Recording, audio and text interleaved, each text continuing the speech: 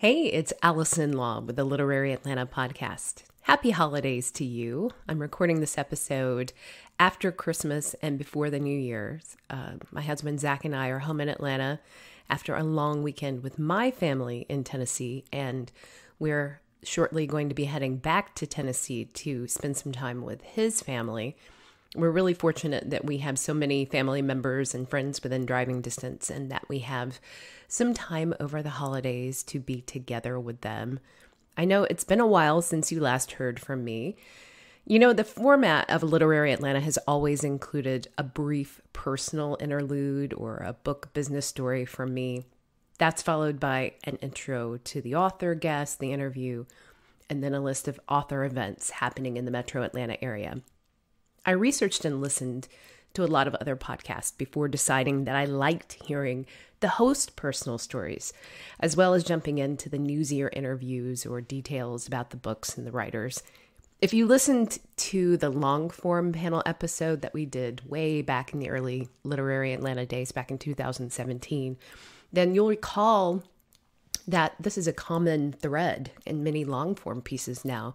The journalist is part of the story, or it is a feature of stories now, more subjective information, which is a drastic shift from the days when I was a journalist back in the 90s, when we were taught that nobody cares about the storyteller. We need to be as objective as possible and leave it to the audience to draw their own conclusions. But when I was researching other podcasts to start this one of my favorite podcasts is a show called Terrible Thanks for Asking. And the host is a woman named Nora McInerney.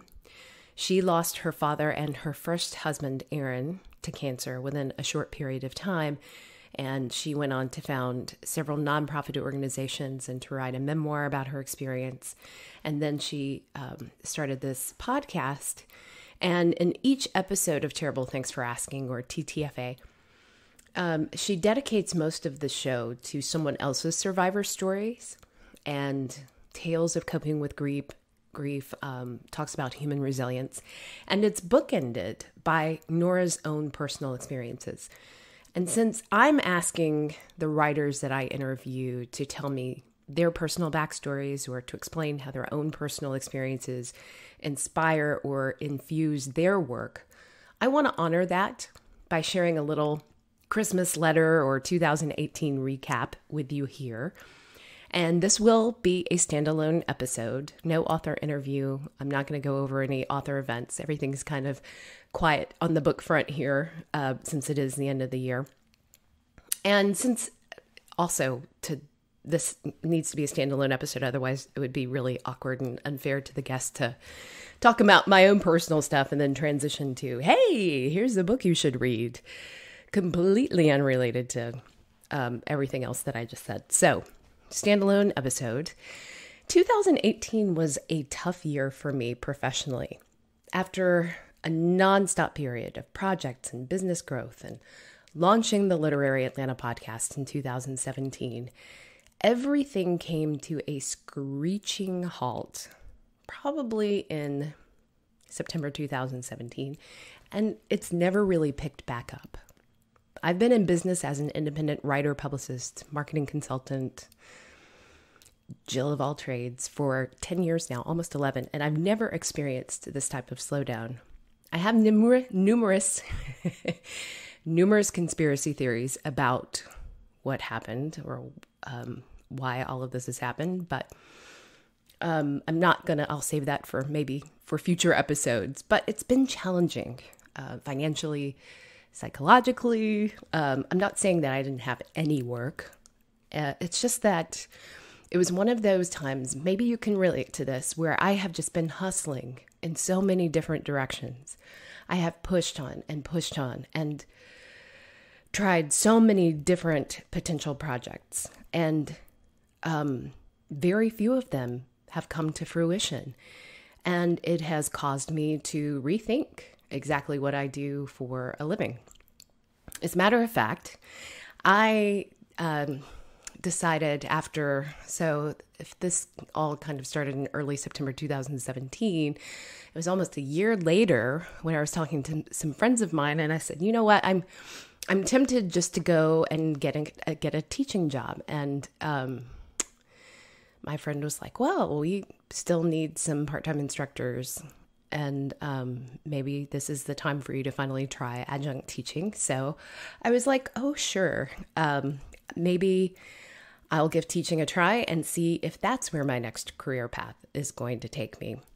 And after one semester of teaching 2 1100 level, entry level English courses, I'm 100% sure that teaching is not for me.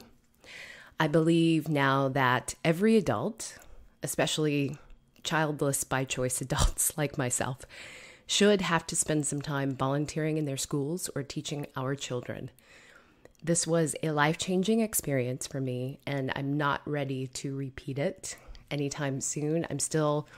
The semester ended at the beginning of December, and I'm still trying to figure out how I want to proceed, but I learned so much, and I have such a new respect. Not that I didn't before, but I just didn't know, you don't know until you're doing it, how hard it is to be a teacher. I was just a part-time teacher, and it totally consumed my life. And all of my friends who teach, who were so helpful to me and who were so encouraging and said, it's okay, you're not as bad as you think you are. I'm pretty sure I was. But they all told me it's worse the first time you do it because you start from scratch. You don't have the syllabus. You don't know the material. And so it really was one of the hardest things I've ever done. I'm so glad that I did it. And I'm still trying to figure out what that experience will ultimately mean to me. But I'm not teaching next semester. And on top of everything else, we found out that Zach's job is disappearing. We thought that was going to happen December 31st. First of all, he's been with the same company for 3.5, almost 4 years, and he's been a contractor this whole time. And they've always been dangling this carrot, like, eventually we keep asking for the additional headcount. We just can't make it happen now. And so finally, this was the year that they had to do it. And they told him that it was definitely going to happen. And then I guess in October, his boss called because she lives in Arizona and said, not only are we not making you a full-time employee, but we're ending your contract. So that has made things a little bit interesting, I guess, too. So we're both going through a little bit of soul searching in terms of the career moves. Perhaps I could have recovered a bit faster from all of this job turmoil if things in my personal life hadn't also been a bit tumultuous. Last fall, I lost 2 members of my family within a couple of months of each other. These were complicated men who struggled with various addictions. They distanced themselves from the people they loved the most, and then they ultimately succumbed to not taking care of their health.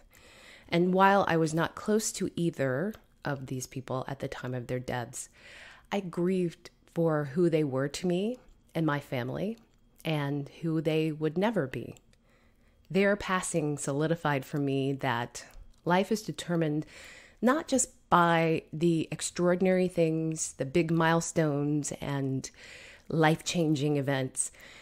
It's really an accumulation of the tiniest daily choices that we make. They gather around us like little grains of sand and only make themselves known when we're about knee deep and like, how did this happen? And so what their passing ultimately meant to me was that after a lifetime of struggling with my weight and watching, a few minor health problems start creeping into more permanent, debilitating territory, thyroid problems, asthma, arthritis, the Arthur, I opted to have weight loss surgery last January. And that is hard for me to even say sometimes because it wasn't an easy decision for me. It's an option that people had been recommending to me for years, and I refused to even look into it because surgery is always a risk. And honestly, I felt like I was a failure if I couldn't lose the weight without medical intervention. And, I also said, and this is true, that if my head wasn't in the right place, then it didn't matter what happened to me physically through surgery or otherwise. And my biggest fear, which remains a real fear, is that I would have the surgery, I'd lose the weight, and revert back to my old habits and regain the weight. Many times when you tell someone that you've had weight loss surgery, they proceed to tell you that they know someone who had the surgery and put all the weight back on. Nothing is more terrifying than having someone tell you that, because it's plausible. It's possible. The surgery doesn't mean that all my weight and health struggles are behind me. As of this recording, I've lost 99 pounds. 99, that's right. It's not 100. I can't say. I've lost more than 100 pounds. I'd like to lose a little more weight, but, my body may be done. I've been holding at this weight for a little while now, and it's been almost a year since I had my surgery. It was January 2018. I'm still learning and adjusting to all of the changes that come with having what Zach calls my magical science stomach. And as I, have told many people that I've shared the story with over the year, that it is hard to get your mind to adapt to what all is happening with your body. And so that's been something else that I've been a little bit preoccupied with. But the good news is that that was a good decision. It was a decision that I made to take better care of myself. And I'm so thankful that I had the opportunity to pursue that and to recover from those things. So, all of it kind of balances out. It just isn't the way that I would like it to happen. I want everything to happen on my timetable. And I'm not known for my boundless patience. When I want something done, I want it to happen immediately. And guess what?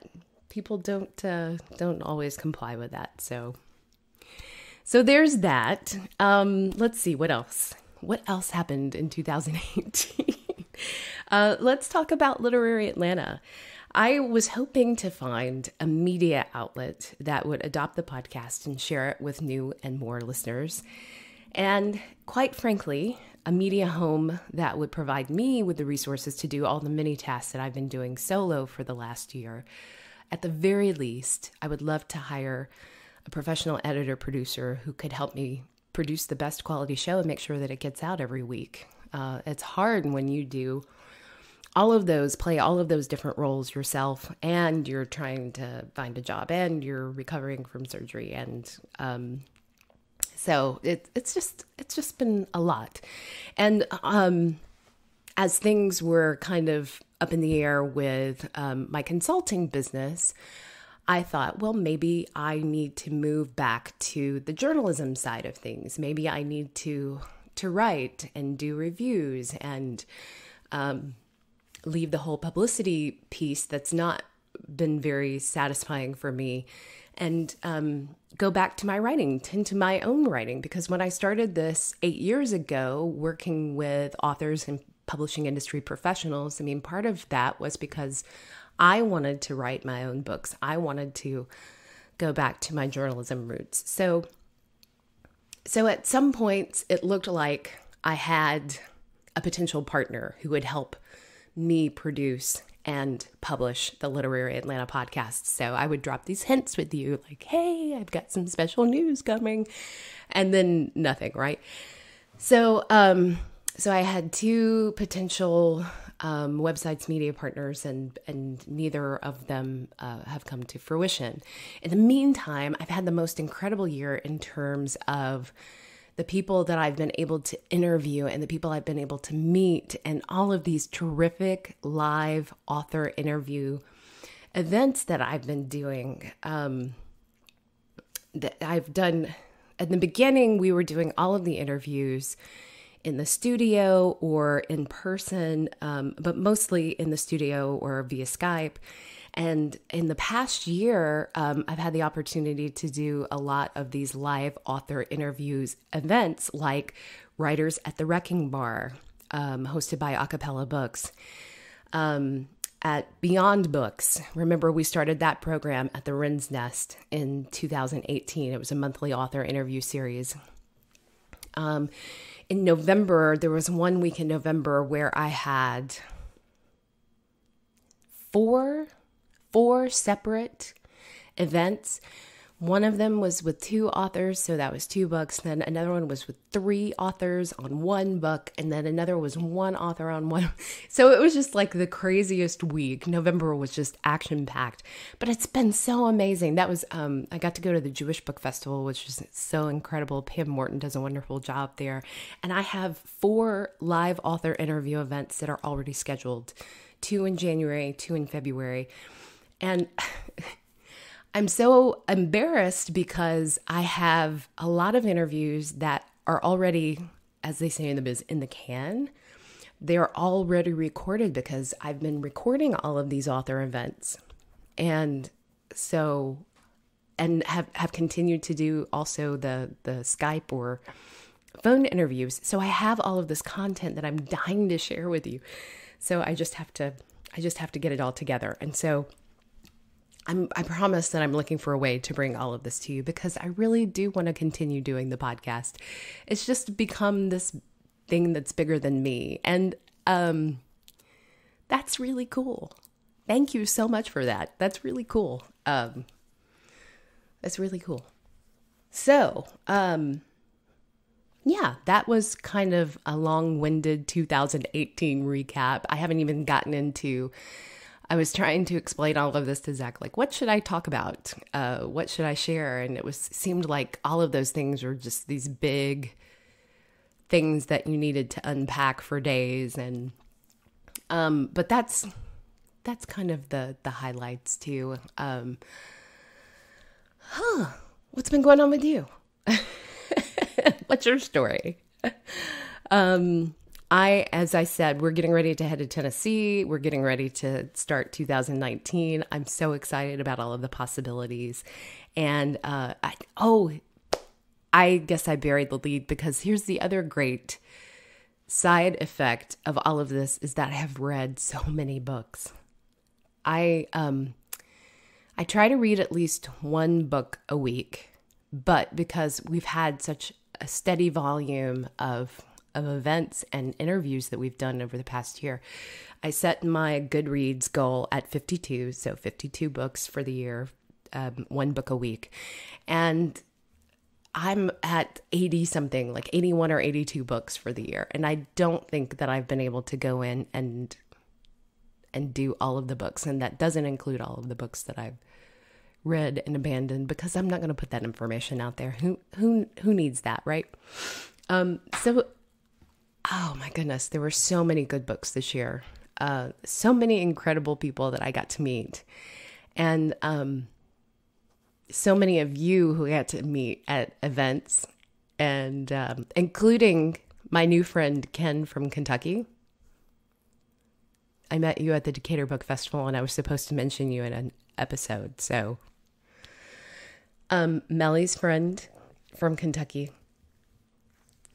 It was very nice to meet you at the Decatur Book Festival.